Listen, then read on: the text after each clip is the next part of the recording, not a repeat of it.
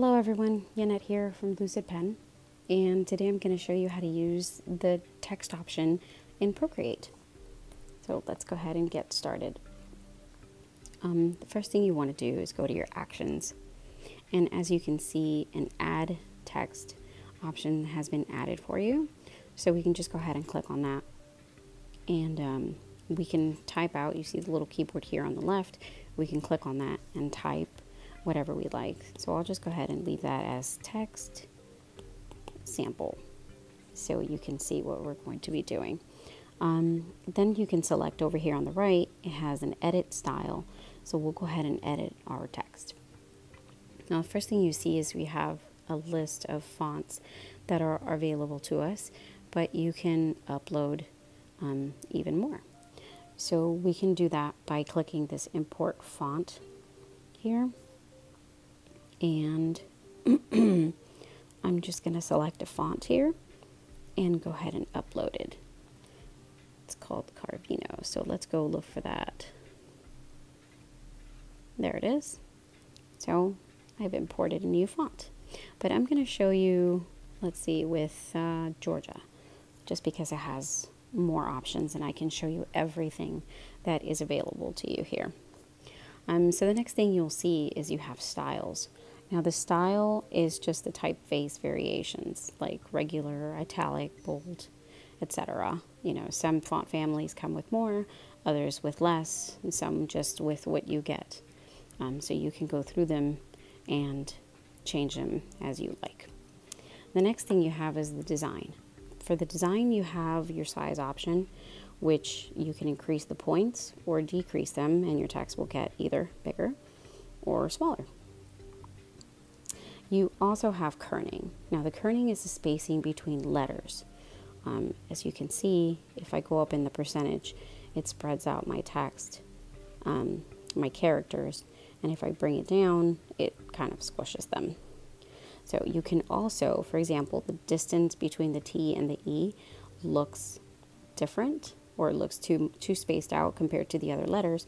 So if I wanted to bring that space in, I can click on that, and just you can see I bring in my text a little bit, and it looks more evenly spaced out as opposed to the way it was before.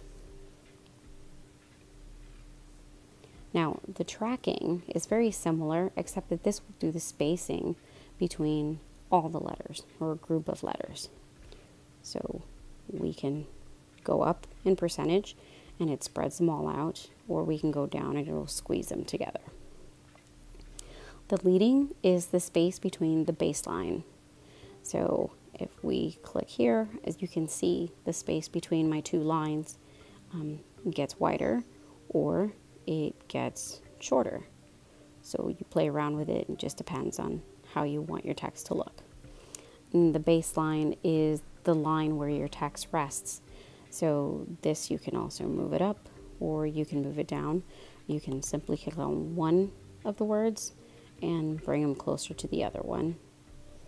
You just play around with it until you find exactly what you like.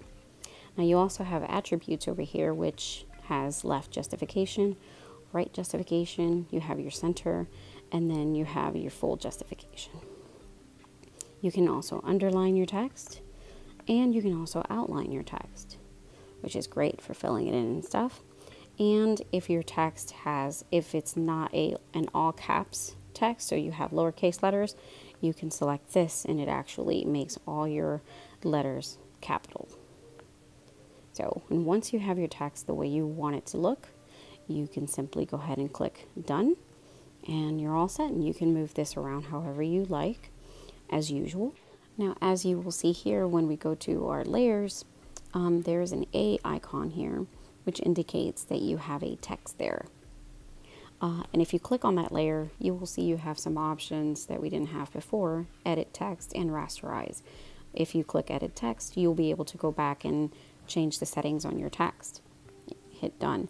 If you hit rasterize, it will turn your text into an image and you will no longer be able to edit your text. I do hope that you found this tutorial useful, and I can't wait to see what you guys create with this new text option in Procreate. So why don't you head over to Lucid Pen Creatives Facebook group and show us what you've made. Until next time, bye.